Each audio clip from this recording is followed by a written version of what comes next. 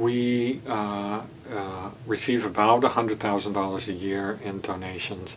Most of that goes to support our current library operations. So we operate, as I said, 13 libraries that we manage ourselves, and then we have a network of affiliated libraries, especially in Uganda, where we operate the Uganda Community Libraries Association, a group of 60 libraries. We're looking into establishing a similar network in Tanzania, and so we really are focusing our efforts on providing a broad range of services to a broad network of libraries.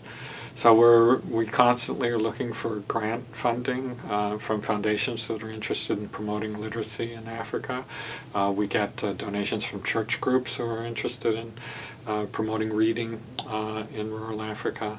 But mostly we get our funding from individual donors, and we have a whole group of very dedicated and loyal individual donors who year after year send us $200, $300, and that's the bulk of our funding, and that's what enables the libraries to continue to operate and grow, and that's really what enables children in these villages to have access to a nice selection of books that then will mark them for life, that will transform them into global citizens, and that will enable them someday to, when they become adults and meet some of our donors, to have conversations about some of the books that they've read together.